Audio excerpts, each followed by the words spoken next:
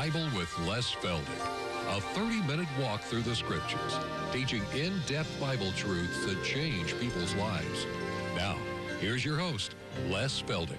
I think you're all still in Matthew chapter 24, and we're going to jump right in where we left off at verse 15. But again, for our television viewers, we want to remind you that all the past programs are available on videotape, and we're just amazed at how folks are using these tapes. They're instituting their own home Bible classes using them. Some are using them in their churches and their Sunday school classes. And of course, a lot of them just use it for their own private study. My one fellow called one time and he said, "How many times can I run this tape before it wears out?" So we know they're using them. And then, of course, as we've been mentioning the last couple of weeks now, books number 5 and 6 are finally ready. They're coming off the printers. And those of you who have already ordered them, you'll be getting them shortly. For those of you who are unaware of it, you just write to us or call us on the 800 number, and we'll give you the cost of them. And in our studio audience this afternoon, we have the gentleman who is responsible, he and his wife, but I think Jerry has done most of it, for finishing up number 5. He's on the screen. And he has totally transcribed number 6, and I think he's already just finished number 7. And he has just recently retired, so he's got a lot of time to sit in front of that computer, and he just has to hear my voice over and over. And then on top of that, bless his heart, he's in class every Thursday night. So he's either a glutton for punishment or something, but anyhow, we just want to thank Jerry so much, because Sharon was just getting overloaded out there in Colorado and couldn't find the time, and so Jerry stepped in and just sort of was our saving grace, I guess. And we wanted to give him the credit for it. And of course, Nancy, we've shown her. Where are you, Nancy? Nancy's back there. We've put her on the camera before. But Nancy does all the in-between footwork here in Tulsa. She's the one that gets all the order forms ready and printed, and she's the one that just sort of ramrods the Tulsa class and finding a place to meet and so forth. And then, of course, we got Margaret and Harold over here. They're our bookkeepers. They're the ones that take care of all our finances. And I'll tell you what, you know, everybody does it just as unto the Lord. We don't have any salaries in our business. And we just are so thankful for all these that are willing to give of their time and their talents. All right, so much for that. I guess we'll get right back now into Matthew 24, verse 15. Now remember, as we came into this chapter, I think I mentioned the fact that this is all tribulation. Jesus is strictly speaking prophetically about the final 7 years. Now, naturally, we are already seeing a great increase in earthquakes. We're certainly seeing a phenomena of unruly weather. We're seeing wars that even the United Nations can't handle. But it's nothing compared to what will break loose once the tribulation begins. In fact, I've used this illustration over the years, and I'll probably use it many more times. It's just like when a high school drama class gets ready for their annual class play or their drama, and maybe about a month before the curtain rise, why the rest of the class that's not involved with the direct production will start advertising, will start gathering the props and so forth that the cast will need. But that's all preliminary. And it isn't until the curtain rises that the drama begins. Well, that's the way I look at all the things building up to the tribulation. We're seeing the props being gathered. We're seeing the stage set. We're seeing all of the advertising, if you please. My, how many preachers lately aren't preaching prophecy? And I think it's as it should be. I know I got one dear friend there in Muskogee, and he says every time he writes, "Let's just teach that prophecy." Well, that's well and good as far as it goes, but you can't just stay on just one horse, you know. We have to teach the whole Scripture, the whole counsel of God. And as I said earlier, I know that's where people's interests lie, is either before or after, but we're going to have to deal with the here and now, too. But anyway, beginning now in verse 15, we're at the midpoint of the tribulation. The first 3.5 years have been culminated by the events in verses 5 through 13, or 12, really. 13 and 14 go all the way on to the end. But now in verse 15, Jesus says, when you therefore shall see the abomination of desolation spoken of by Daniel the prophet. Now, just as soon as you see those three words, Daniel the prophet, if you've ever read or heard of someone ridiculing Daniel's book of prophecy as a fake and as something that's been inserted by Jews somewhere along the line, you come right back to this statement here. What more proof of the validity of a point of Scripture than if Jesus spoke of it himself? The same way with Jonah. I know Jonah may be hard for the unbeliever to accept, but Jesus himself gave proof of it, because he said, as Jonah was 3 days and 3 nights in the belly of the fish or the whale, so shall the Son of Man. Well, if Jesus said it, how can we help but believe it? He's the author of this book. He's the author of creation. And when he puts his stamp of approval on it, we better believe it. He expects us to. So anyway, he's referring back to Daniel the prophet. And Daniel says that when this individual stands in the holy place, that is in the tribulation temple. Now, maybe I should put it on the board. We did in one of our classes a while back that in Israel's history, we've really had 2 temples in the past, and the third is about to come on the scene. The first temple, of course, was the one built by Solomon. And that goes back, not quite, I'm going to say 960 BC, thereabouts, just in round figures, because David was about 1,000, and he ruled 40 years before Solomon did. So about 960 BC, we had the first temple. Then the second temple was the one that was rebuilt first by Ezra as they came back from the Babylonian captivity, you remember. But it was pretty makeshift. It wasn't anything like the beauty of the Temple of Solomon's. After all, they didn't have the numbers of Jewish people. They didn't have the accumulated wealth. And so it was just more or less a makeshift structure. So then when Herod the Great came along, 50, 60 years before Christ, he was a rather pompous individual anyway, and he loved to build beautiful things. And so he was rather embarrassed that Israel's temple was nothing like Solomon's. And so Herod the Great really began remodeling and extending and enlarging the second temple, which is a remodeled one of Ezra. And so I'll put up here, plus Herod. And that was built then at, well, let's just put it at Christ's first coming, at his first advent.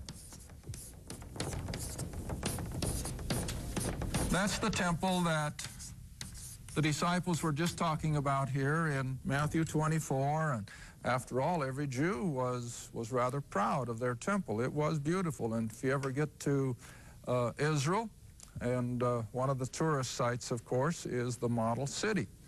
And in that model city, it's on a scale of, I don't remember what, but anyhow, there is a replica of the temple as near as they can reconstruct. And it was beautiful. It was gorgeous. But see, Herod put a lot of work and expense. He even put in great retaining walls and filled it in order to enlarge the mountain on which Solomon's temple had stood. So Herod's complex was even much larger than Solomon's. Now, our guide gave us an interesting little insight. When Herod was building the extension on the mountain, they had to fill it, of course, with a lot of what we today would call fill, but it was kosher fill. They made sure that there was nothing in that fill dirt that would defile. And now that would be something, wouldn't it? To haul in all that dirt and maintain that it was undefiled, I imagine, by any corpses or bones or anything like that, but it was filled with kosher dirt. I thought that was quite an interesting sidelight. But anyway, the tribulation temple then will become the third temple, and as most of you are aware, if you watch current events at all, the Jews are more than ready to rebuild their next temple, which I refer to as the tribulation temple, which is, from our point in time today, still future. Not very far, we don't believe, but it hasn't begun to be built as yet. But it will be. Now, this is one of the proofs that we have from Scripture that there will be the temple rebuilt in Jerusalem at some point before the middle of the tribulation. Now, that's all we know. We do not know that it'll be built before the Antichrist signs the treaty or immediately after or whenever. But this much we know, that by the time the tribulation has reached its midpoint, the temple is going to be operating. Now, let's go back to Daniel for the sake of our television viewers, because every day we get letters from people who have just now caught the program for the first time. So we have to constantly remember these folk who have not heard us teach for the last 4 years. Do you believe that we've been on almost 4 years? I think 2 more tapings, isn't it, honey? Huh? 2 more tapings, and then we'll have completed already 4 years of this. My, it seems like maybe 1. But anyhow, in Daniel chapter 9, we have the 70 weeks, or the 7 years that Daniel prophesies concerning the nation of Israel. And that begins in verse 24, where he says, 70 weeks are determined upon thy people. Now this, of course, is God speaking through the prophet. 70 weeks, or 490 years, are determined upon thy people and upon thy holy city, to finish the transgression, to make an end of sins, and to make reconciliation for iniquity. That's the work of the cross. And to bring in everlasting righteousness, and to seal up the vision and prophecy, and to anoint the most holy. And then he goes on to explain the breakdown in these time elements, and we won't take time for that in this program. But then when you come down to verse 26, beginning, the middle of the verse is what I want to look at, but I guess we better start at the beginning. And after 62 weeks shall Messiah be cut off. Now normally we equate that with 493 years. No, 483 years. We got to leave 7 years off. 490 years total, minus 7. So at the end of 483 years, Messiah was to be cut off. Not for himself. In other words, he didn't die because he deserved it. He died for the sins of the world, of course. And the people, now here comes the prophecy. And the people of the prince that shall come. Now that sounds like a little double talk, but when you sort it out, it all makes sense. The people of the prince that would come would destroy the city. Now we got to back up then. That means that the prince that shall come, the Antichrist, would come out of the empire that destroyed the temple and the city of Jerusalem in 70 AD. And who was that? That was Rome. And so that's why the Bible has been looking forward to the end time when the Roman Empire would be revived, as we call it. The Roman Empire is coming back on the scene in almost every way imaginable throughout the European community. Oh, how many of you, I think it was one of the more famous Bible teachers, somebody gave me a copy of it. I wish I could give the credit, remember which one it was. It might have been Jack Van Impe or whoever, that the European community's unit of currency, any of you happen to see this? The logo on it is a beast. Upon writing is the woman, as spoken of in Revelation. That's already current on their currency. It's unreal. And I'm not a sensationalist, but when I see things like that, I think, my land, isn't it amazing how even an ungodly world, as Europe certainly is, are falling right into the very format of the book of Revelation.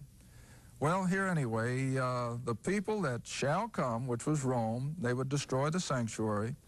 And out of that people, the Roman Empire, would come this man who would be the world ruler then at the end.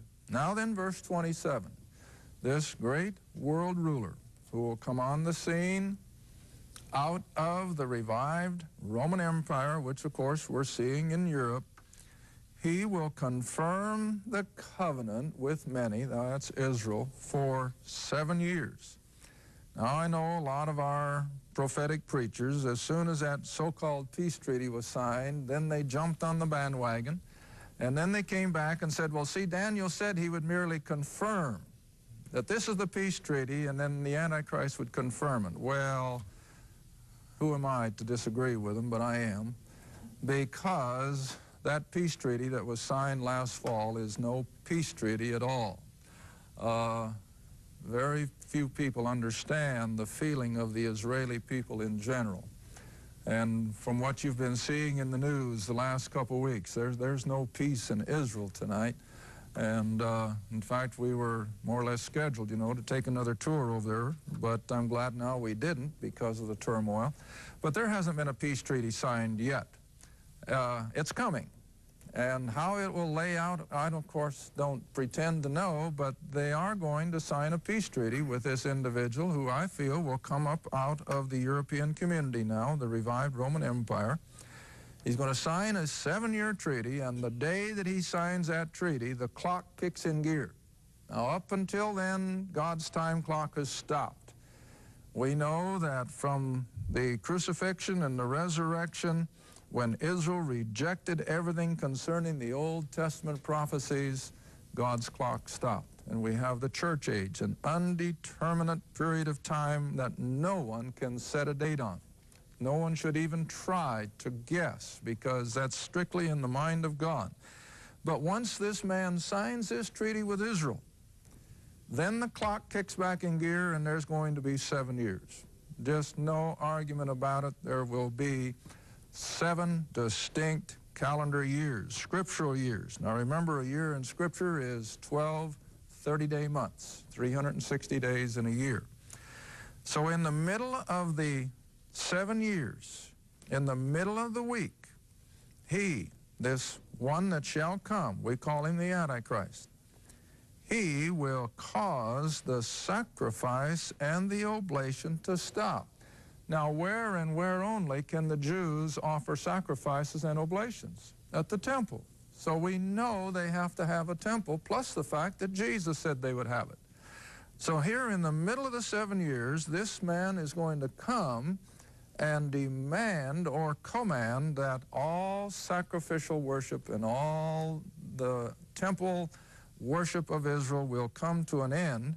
And then, to make it even the more hideous, he will cause an abomination, the overspreading of abominations. He shall make it, the temple, desolate. Now, I personally think that Antiochus Epiphanes, the little Syrian dictator that I think was a type of the Antichrist back in Daniel's prophecy, and I think he's also referred to in Isaiah, he was a pipsqueak in history. He didn't amount to much, but he's a big deal in Scripture because he defiled the temple by sacrificing a hog, a sow, on the altar.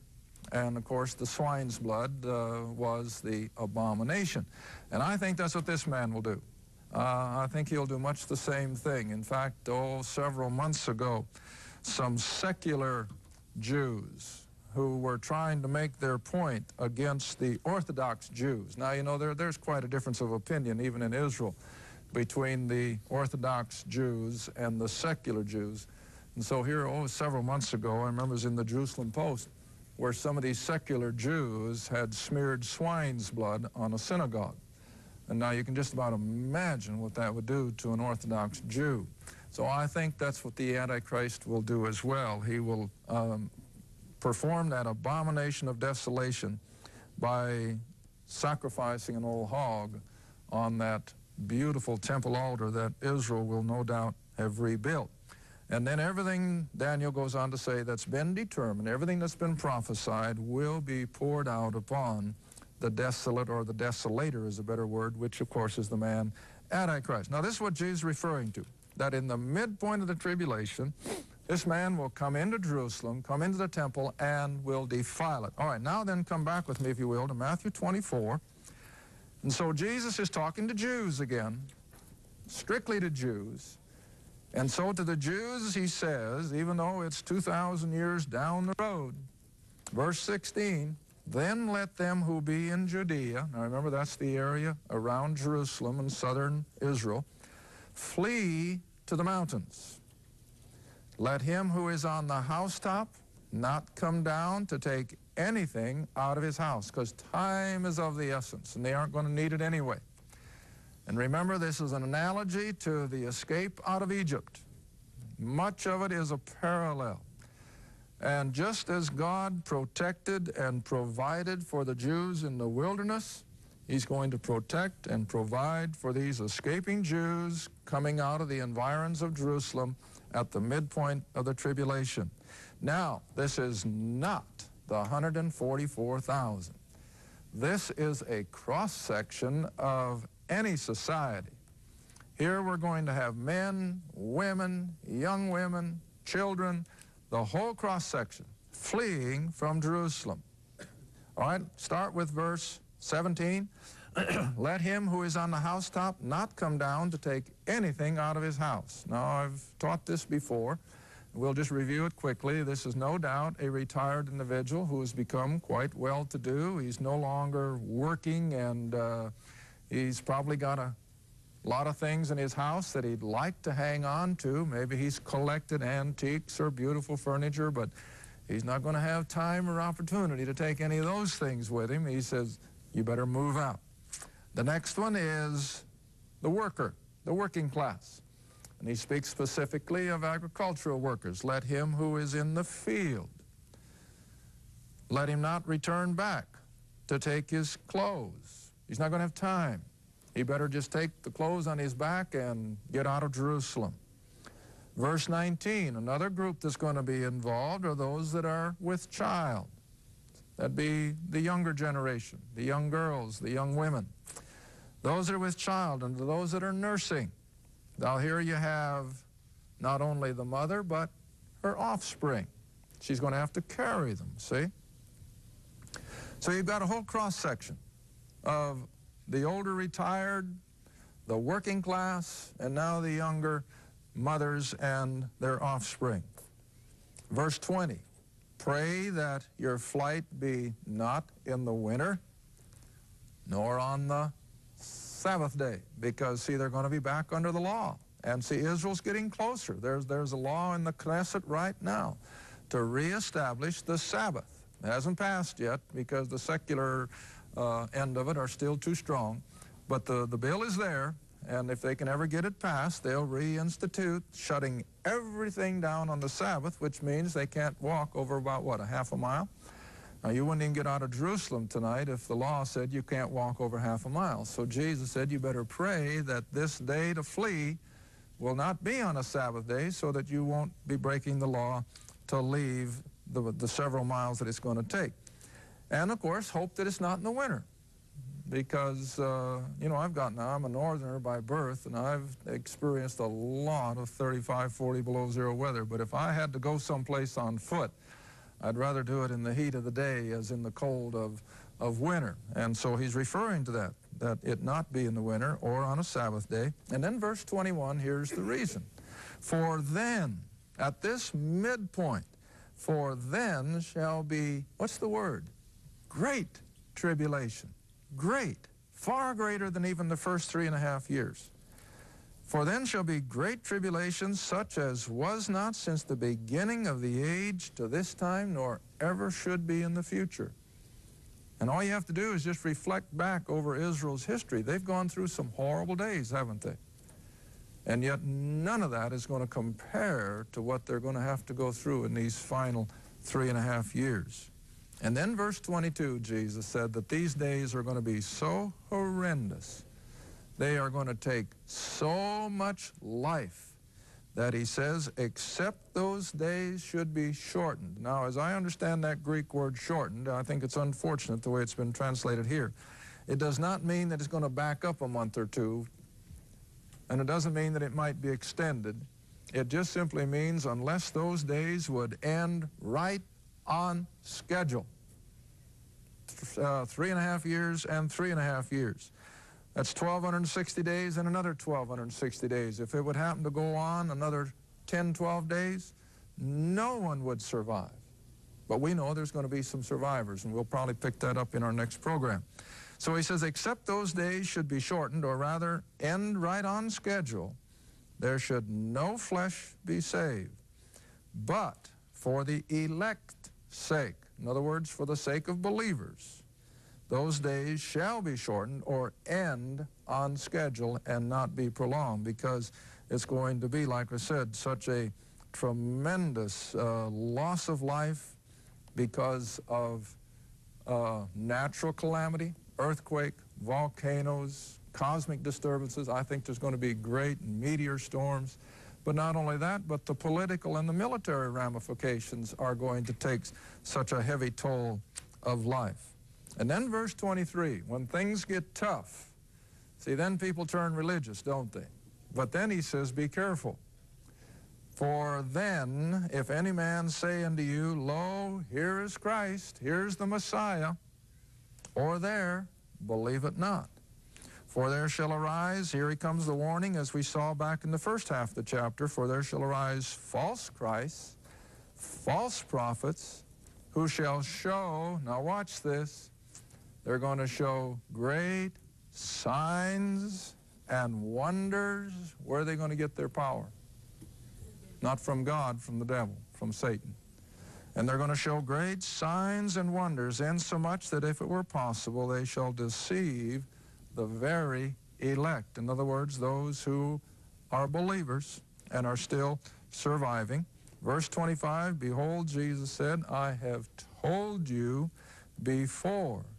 And here he reminds them again. Now this is all for emphasis. Wherefore, if they shall say unto you, behold, he, the Messiah, is in the desert, go not forth. Behold, he is in secret chambers. Don't you believe it? Because he's not going to be coming from those areas. He's going to be coming from where? He's going to be coming from heaven. And by the time the tribulation is ended, of course, it will be time for the second coming, when he will come in power and glory, and he will destroy all the nations that have been gathered there in the Middle East under the power of the Antichrist, and he will return to where? The Mount of Olives. Thank you for watching Through the Bible with Les Feldick. Through the Bible is a partner-supported ministry. If this program has been a help to your study of the Scriptures and you'd like to see others enjoy the teaching, your support would be greatly appreciated.